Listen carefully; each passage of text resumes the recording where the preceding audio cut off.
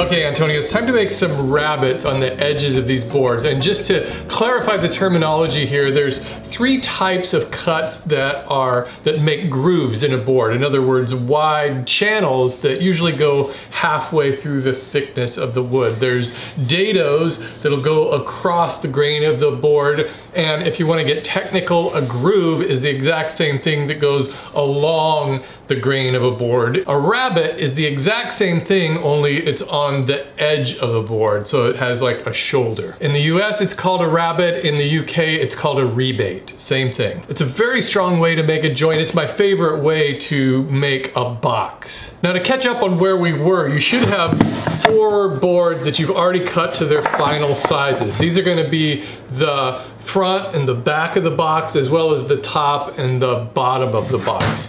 This board here is oversized. Remember, we haven't cut this down yet. This is going to be the 2 short end pieces, so we're not going to worry about that just yet. Divide these up into your top and bottom, and then your front and your back. And you might want to look at the grain and find out which piece you think looks nicest. For, I would say the top is probably the part that you're gonna see the most.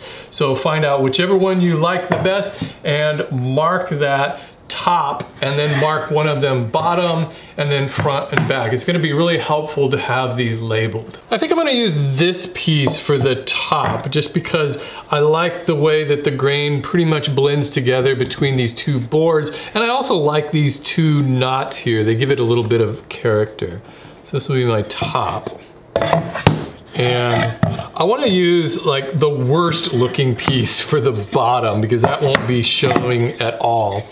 These 2 pieces look good. I really like the grain that's happening here. So those will be front and back. This one, not so crazy about. I don't like the way that this one, it has a real nice, even, straight grain, and then over here it's got all this crazy looking grain. If this was repeated over here, it might look a little bit better, but I'm gonna use this one for the base or bottom.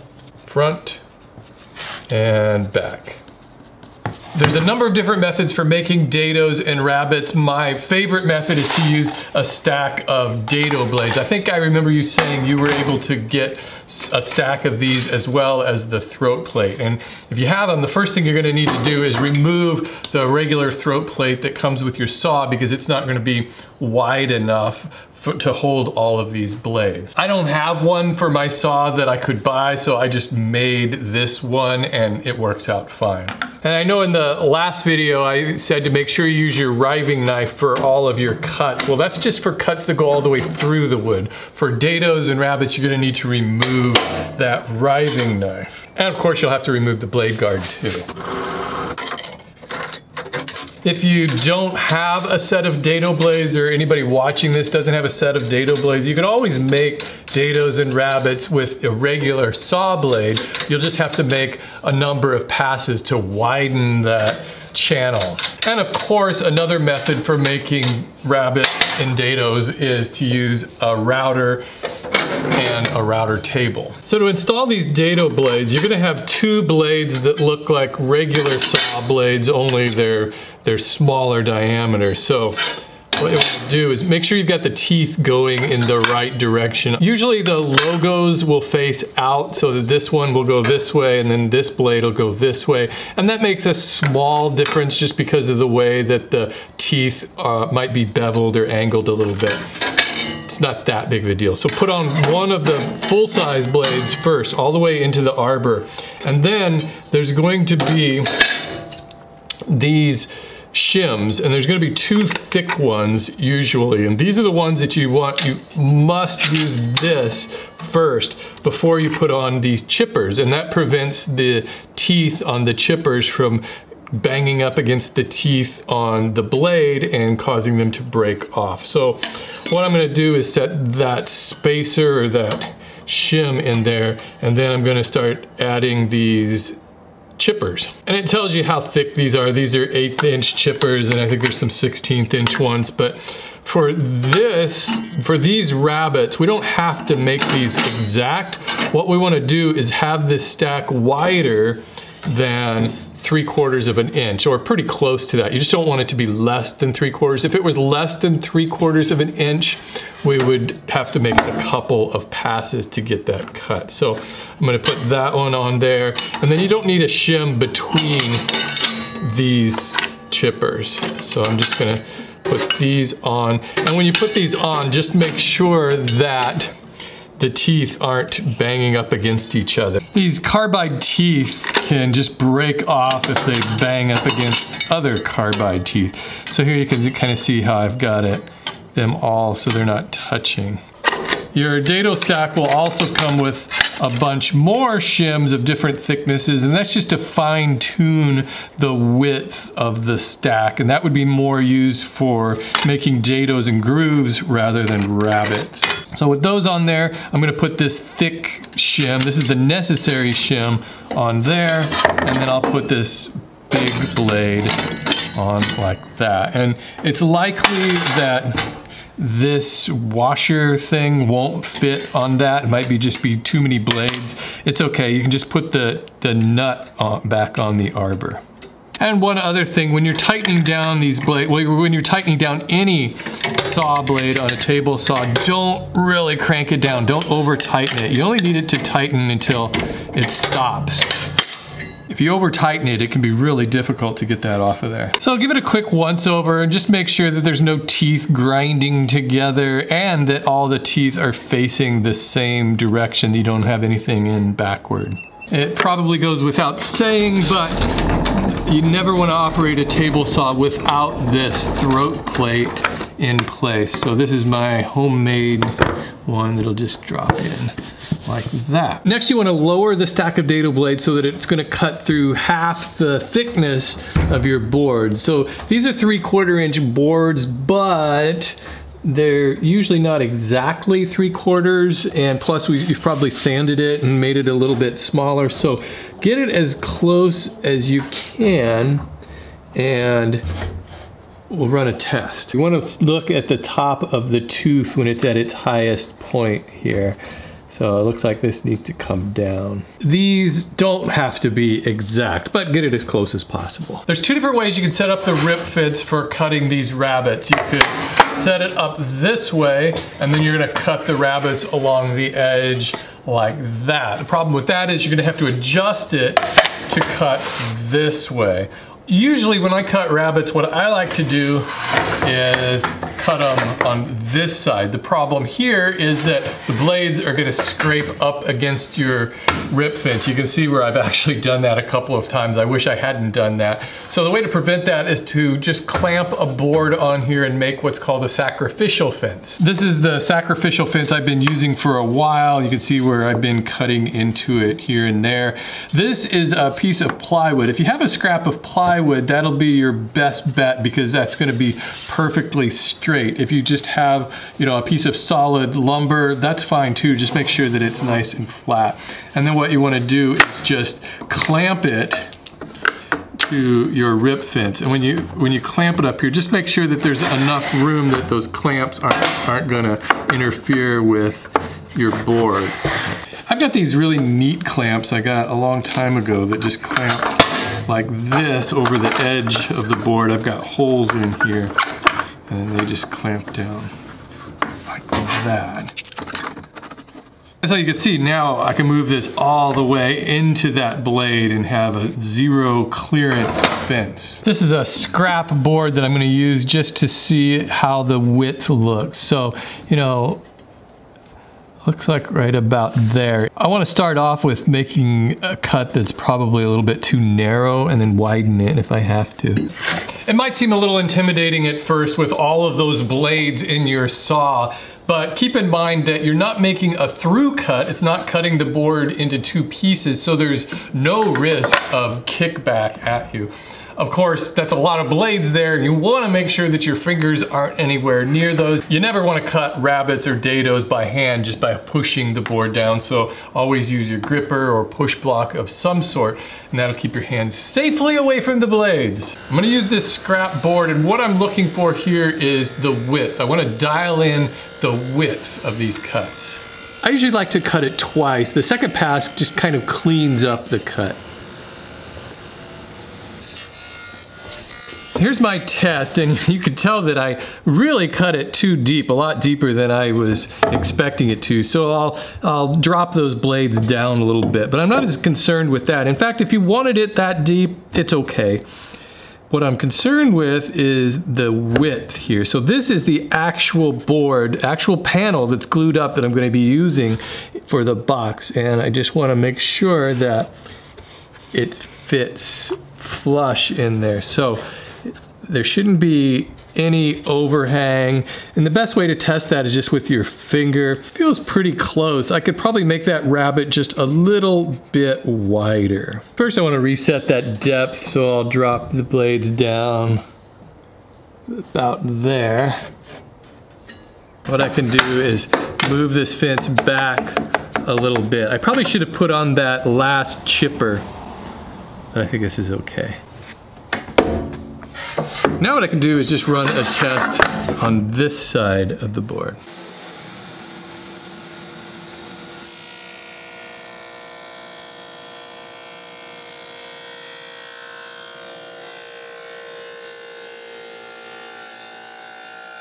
Now it's time to cut the rabbets for real on all 4 of the panels that we cut earlier. To take a close look at the plan so you get an idea of how this is going to work, what we're going to do is cut the 2 short edges of the front and the back panels, and then all 4 edges on the top and the bottom panels. One tip, after you've glued up your panels, you might have noticed that maybe they're not completely flat. Maybe there's a slight curve on one side or the other.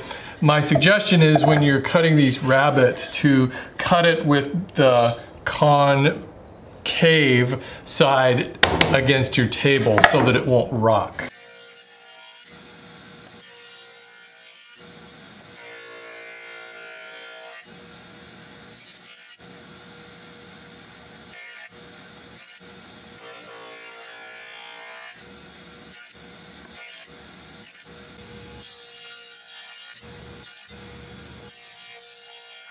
It's very likely that those rabbets aren't perfectly flat or even, and they will probably require some sanding. You're gonna wanna do this by hand.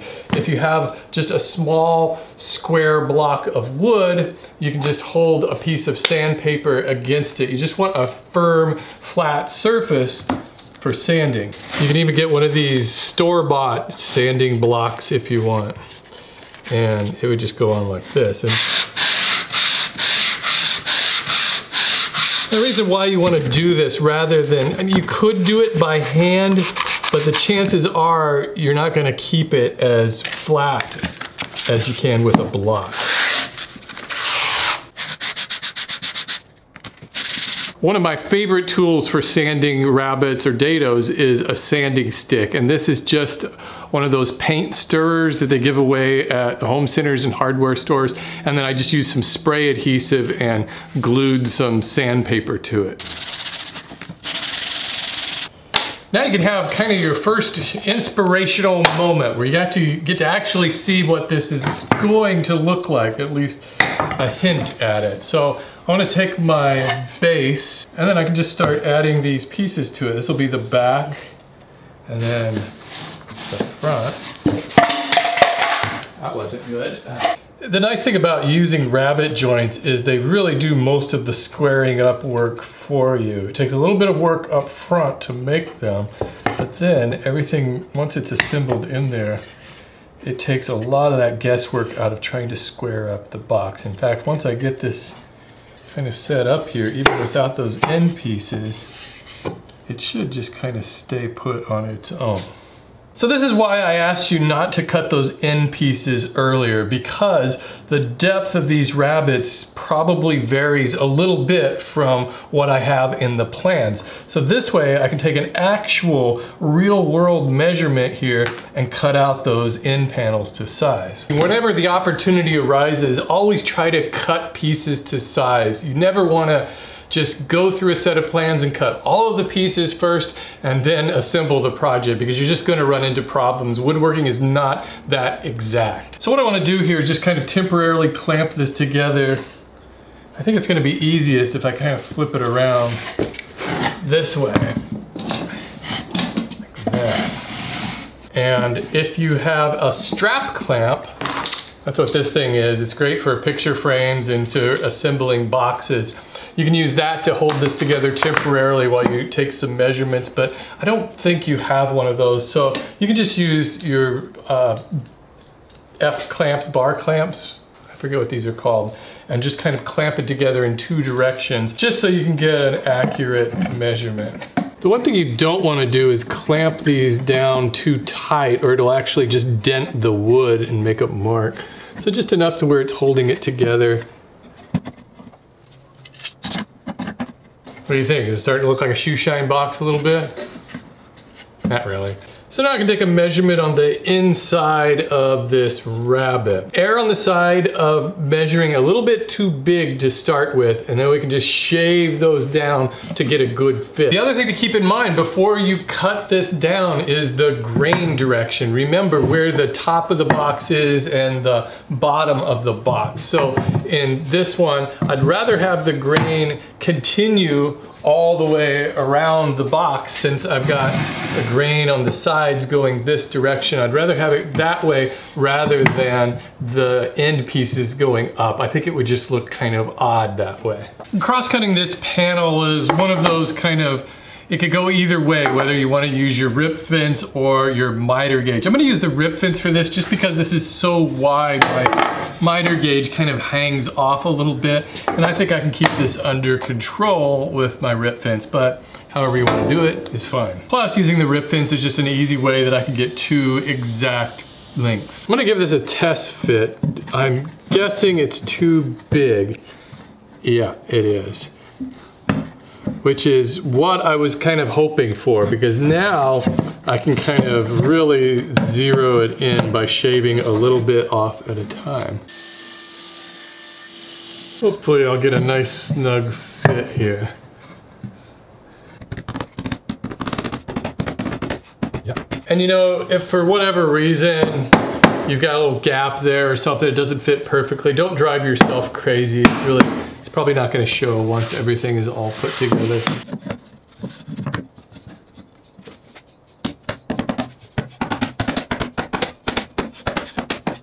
Okay, now all we got to do is take it apart and glue it back together.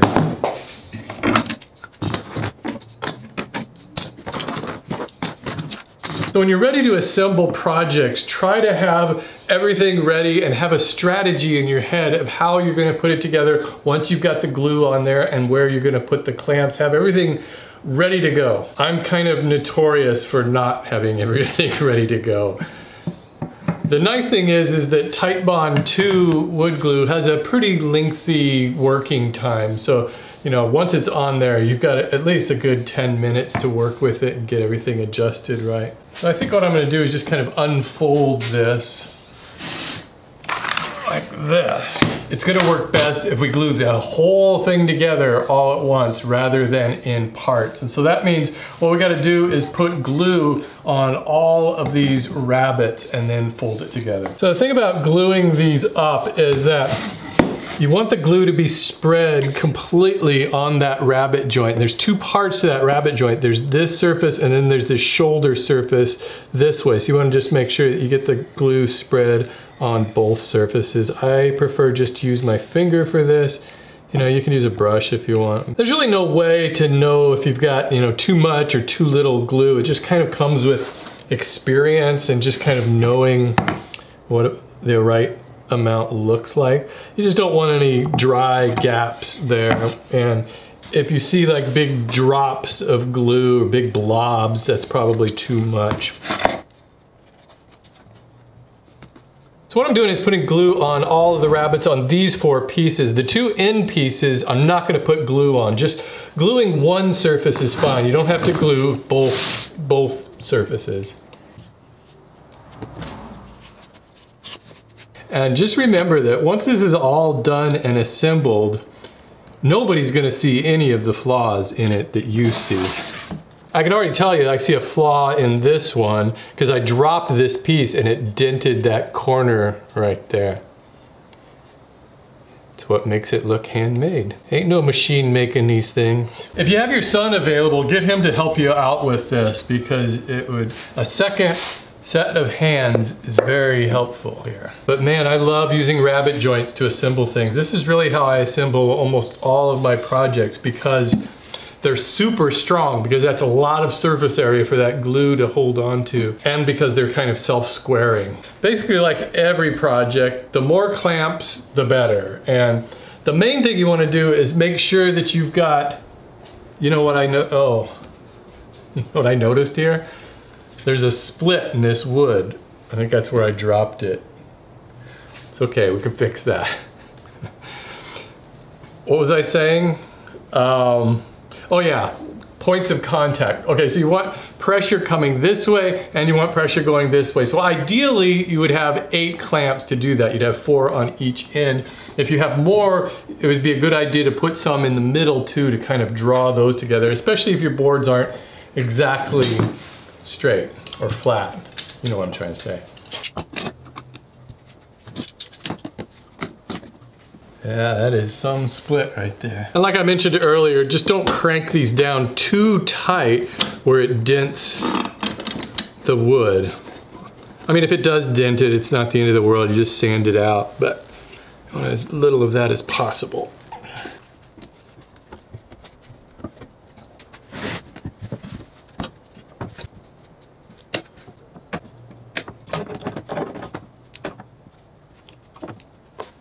One thing about using these black pipe clamps is make sure the pipe doesn't touch the wood, because it always leaves a mark, like a black mark. I need to cinch down this middle part a little bit. It doesn't look like it's fitting that well, and I'm gonna have to crank that down fairly tight. So I'm gonna use these blocks of wood here just to spread out that clamping weight or clamping pressure and prevent the boards from denting. Every glue up you do is going to be different, and you just have to approach each one on its own merits. And if you see parts that aren't really going together nicely, just stick a clamp there if you have a clamp. And it'll just end up being this like Franken glue up. Again, if you've got gaps in between there, don't worry about that. We can fill those in, and once we go to sanding this down, it'll look real nice. At this point, you probably need a break, so I would just let this dry overnight, and then you can, next time you come into your shop, tackle it with a new enthusiasm. That's gonna be your first real bravery test, cutting that lid off. I'll see you later.